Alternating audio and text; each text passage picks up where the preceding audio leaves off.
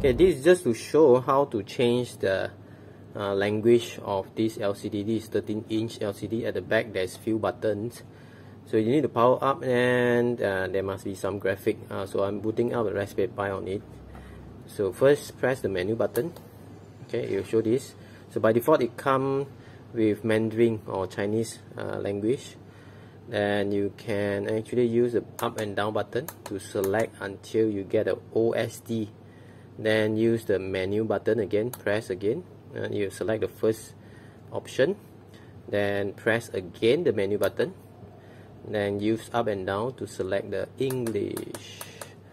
Then press again the menu button to select it. Okay, so now you can navigate and understand the language. Okay, use the auto button, don't press the this is auto button. Okay, auto button to go out. So that's all. Hopefully it helps.